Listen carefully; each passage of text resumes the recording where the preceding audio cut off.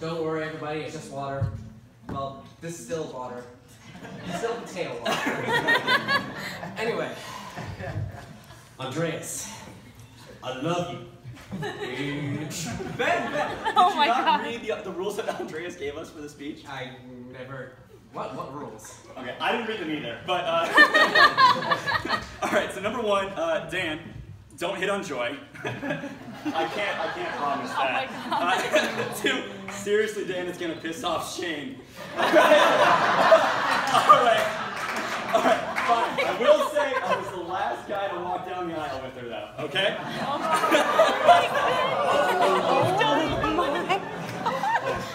Three, don't say any swears. Well, shit, Ben, you messed that up. Oh my God. Alright, now that I know the rules specifically made for Dan.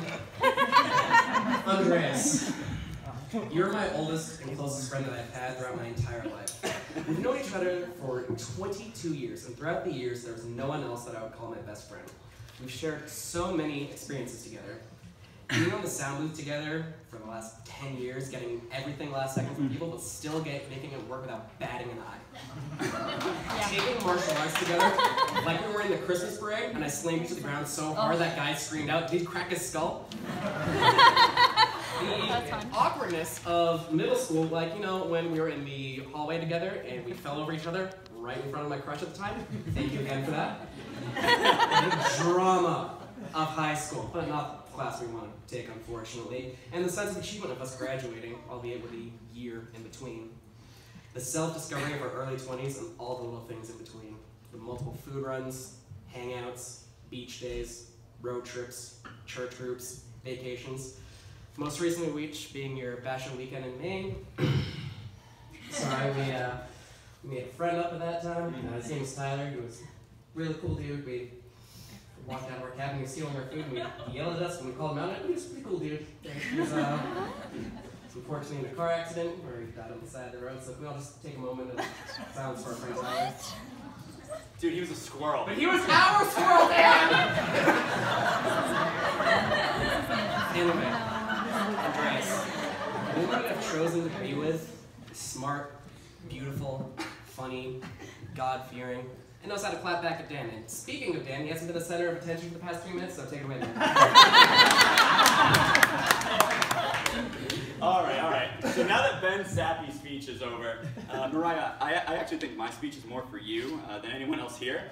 I've titled it, So You Decided to Spend the Rest of Your Life with My Disastrous Roommate. A list of things to be aware of. So no need to take any notes. I have them here, but please pay attention. So number one, I recommend becoming gun owners because a lot of people lost a lot of money on Andreas tonight. Two, no need for an alarm clock. Just wait for Andreas to wake up and eat his cereal. The rest of the neighborhood will be joining you. Three, it doesn't matter how many times you turn off the lights in the house. Andreas will always find a way to leave them on. He will quickly rebut, saying that it's only $8 per year, but neglect the fact that we have 97 light bulbs in the house. Four, I did my best to teach him how to do laundry. Now if only we could get him to do it more than once a year. Five, when he says he made you some dinner, always be prepared for freezer burn chicken pot pie. It's never homemade anything.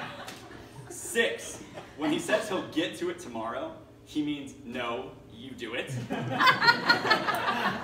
Seven, when it comes to cleaning the house, please be sure to give him at least 6 months notice, otherwise he won't do it. Eight, if you ask him to go do something with you later, pay very close attention to those modifying words. He will always try to find a way to weasel out of it later. 9, be prepared to frequently check the leftovers in the fridge. I believe he still has a pizza in there from 2002. Brought it over from my parents' house.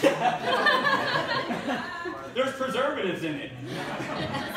10, I hope you enjoy random installments in the house, because I certainly did not enjoy a 250-foot Ethernet cable from my bedroom to the basement. That was less than enjoyable.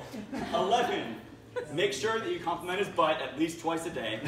He might get weirded out, but he needs the positive encouragement. Well, if you're ever having a bad day, just call him on your way back from work. He's been trained to know that that is code for have a bowl of ice cream ready for me by the time I get home. Nevertheless, it is true. It is very true. Nevertheless, despite all of these quirks, get ready to have the best time of your life, because Andreas is the best there is. The Nick and Schmidt era may be over, but I know for a fact that he will enjoy this era much, much more. So anyway, Andreas, I know that sometimes you struggle to verbally express how you feel about somebody, so how about you just whistle it instead? Dan, you know you can't whistle. Just burp it out. Ben, oh my God, he can't burp either. You know that. We all know that Spanish is a love language. Just say it in Spanish, mi amor. Dan can't roll his R's either. You know, love is goofy. Just lick your nose. Ben, sometimes love isn't physical. Andreas, just take her on a trip. Sweden, perhaps? Dan, you know it got canceled due to the pandemic. You know, Andres, just celebrate with a drink. Ben, you know he can't hold his liquor. Andreas, just make a successful music video. Dan, that was a low blow. Andres, you know, love is decisive. Just step up and choose the best man. In conclusion, you two are perfect I together. regret both of these. But you're stuck with them. But seriously, in conclusion, you two are perfect together. The love you have for one another is immense and apparent. We are both so happy for you. If you ever need us, don't hesitate to call. Seriously, yeah. Congratulations, Andreas and Mariah. Welcome to the madness, Mariah. I do love Andreas like a brother, so I am sincerely glad to have gained you as a sister. So it's fantastic. So congratulations, guys.